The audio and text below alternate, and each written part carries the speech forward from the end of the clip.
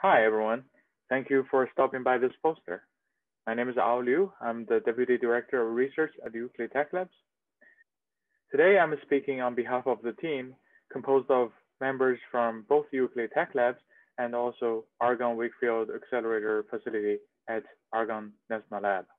I would like to first thank the iPAC committee for organizing this event and thank the program manager under Basic Energy Science Office of the DOE Office of Science for funding this project. Let me now continue to the talk. Some background information for the study. Everybody should be very familiar with the concept of beam halo. The beam halo is basically described as a non-Gaussian beam distributions around the beam core. I use this as an example, but the figure to the right is not actually a beam. This is actually a telescope image for the black hole. But people would think that the beam halo would look like a really halo structure, but actually it might not necessarily look like that. But however, people know the beam halo does many bad things, including uncontrolled loss in the beam line and create unwanted radiation, etc. So there are multiple destructive or non-destructive techniques developed and tested to measure the halo distribution. There are many pros for all these techniques, but I would now only emphasize the cons.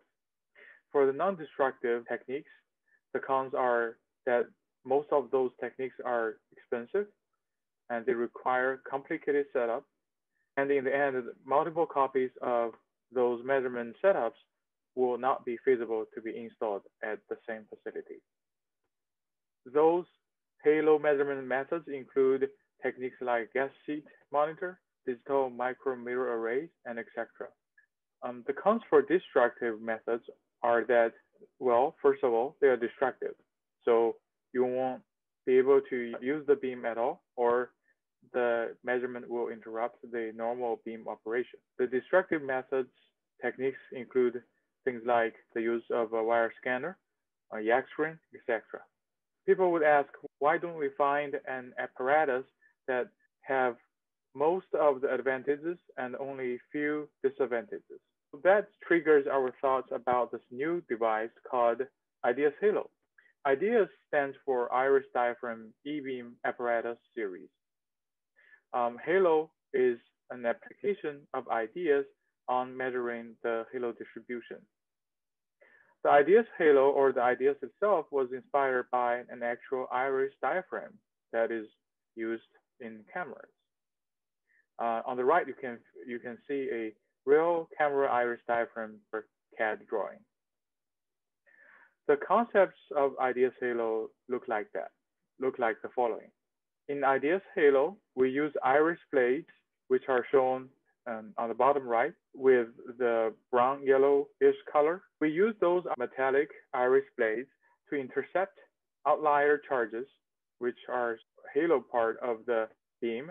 And when we intercept those charges, current signals will be generated, and we will collect those current signals and measure the distribution accordingly. We use non-conductive thin films to isolate signals from adjacent blades so that they become independent measurements from each of the 4 blades in this logo of IDEAS halo. The iris will be able to open and close, and when it opens, it will let more beam pass. And when it closes, obviously, it will intercept more into the core, all the way until when the user feels necessary to stop the motion. The iris is actuated by an USB-compatible linear actuator, and the motion is high precision, so you can precisely control the opening or the aperture of the iris diaphragm. We can also use USB-compatible piezoelectric positioners for even higher precision control, depending on what the requirements for the measurements are. So what are the advantages of using IDEAS halo detector?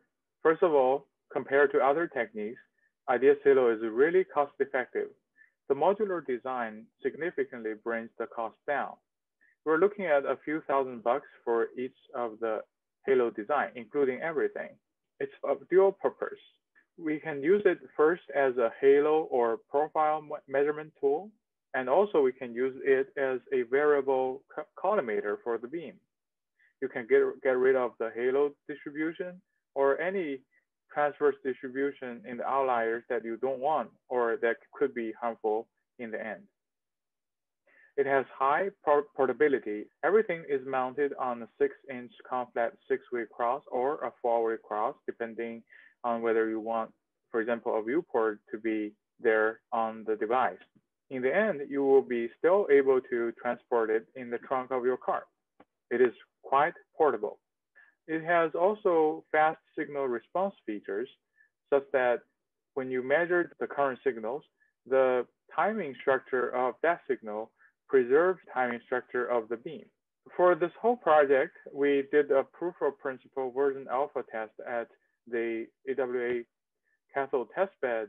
In this test, we used the 1 to 2 MeV electron beam bombarding the metal blades at various thickness made of different materials to test the principles of intercepting the beam using different materials and different thicknesses.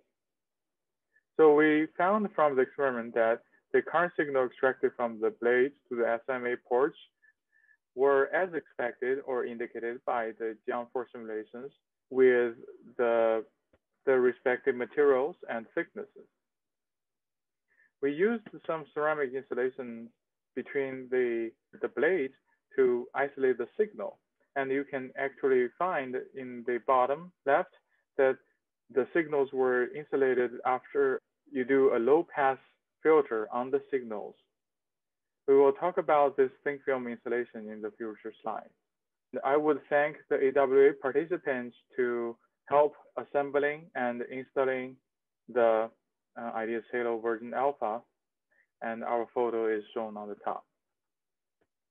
So what about the thick film insulation between blades? Ideally, you want to use some thick ceramic plates to insulate the blades and stop the signals from coupling to each other. However, even for ceramic plates, at very high frequencies, those will not be able to stop the signals from coupling into other blades. So in the end, we will have to deal with the low frequency part of the signal, which you can do some signal processing, data processing later after the experiment or in situ.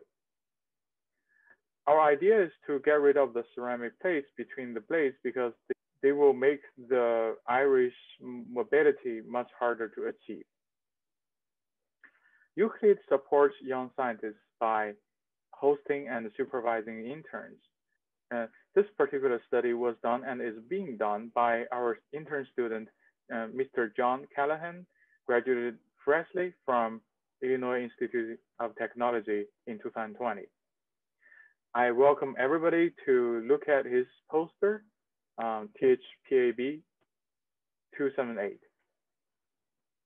In his study, he used non-conductive material silicon dioxide between the adjacent blades as the insulating material. He found that for DC to low frequencies, the insulation was very effective, as we saw from the other experiments. The coupling will exist for high frequencies. So as said, the processing is needed for extracting useful information, either in situ or afterwards. At Euclid, we have multiple sputtering systems, but we are using particularly a so-called paprika ARF sputtering system, which can be run in two modes. One is so-called a nominal continuous wave ARF sputtering mode. The other one is called a pulse ARF sputtering mode.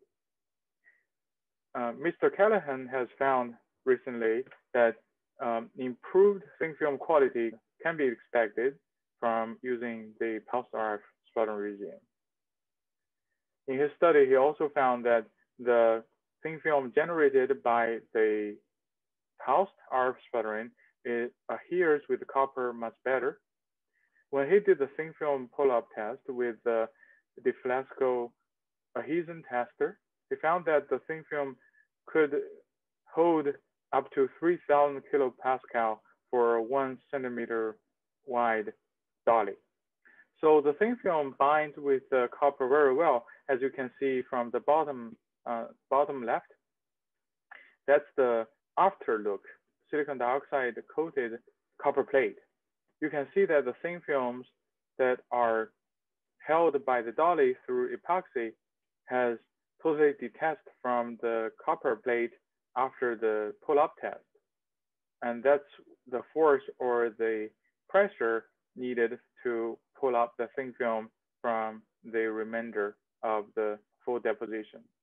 He also did some DC breakdown studies with the silicon dioxide thin films and found that the expected DC breakdown field is up to 350 megavolt per meter, which aligns with data published for bulk silicon dioxide in articles.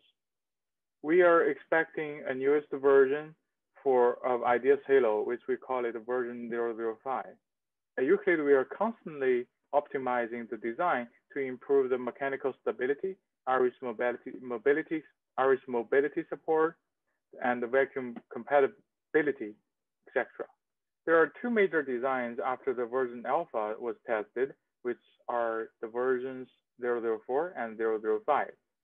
004 was tested at AWA and at Euclid's 1 MeV beamline, and we found that clear individual signals after the low pass filter is applied can be expected from adjacent copper blades. 005 is the version we'd expect to work fully in ultra-high vacuum, and the all-metal version of the 005 assembly has been fabricated and tested for the mobility under high vacuum.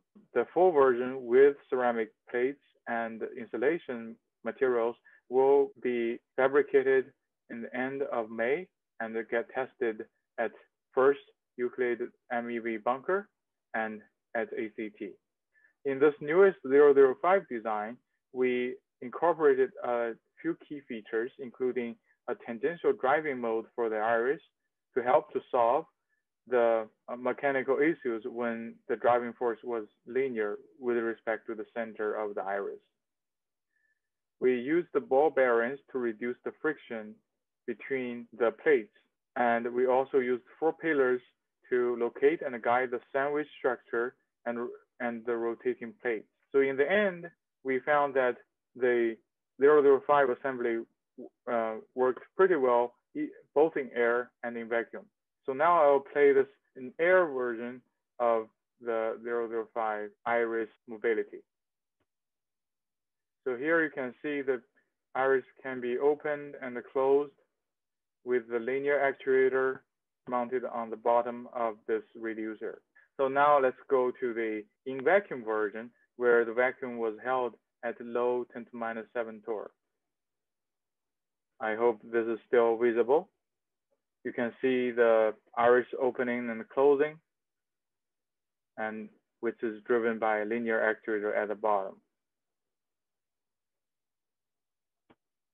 So moving forward, we have been doing a lot of simulations for IDEAS Halo at Euclid 2, which include the CST and COMSOL for RF simulations and the thermal simulations. We expect to use the CST and the COMSOL to calculate the coupling between the blades with the thin film insulation.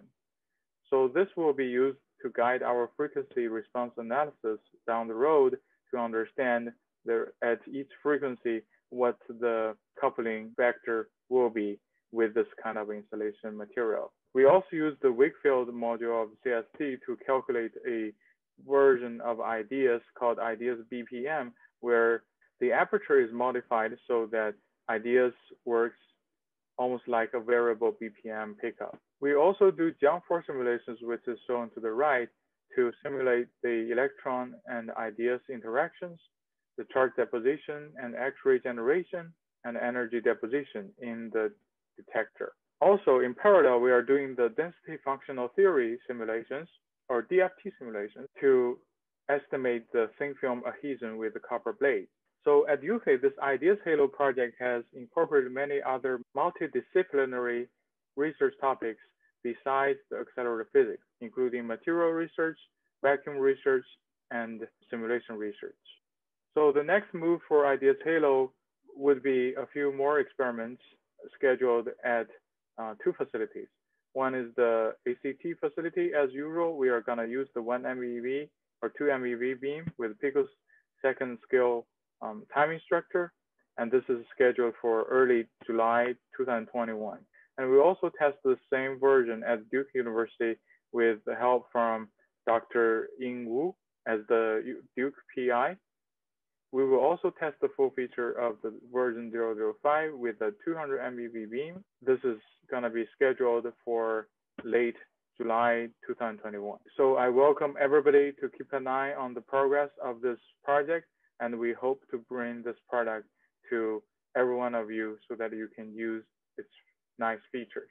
That's all for my talk, and please leave your comments and questions in the chat, and I will be hopefully able to answer the questions in a timely fashion.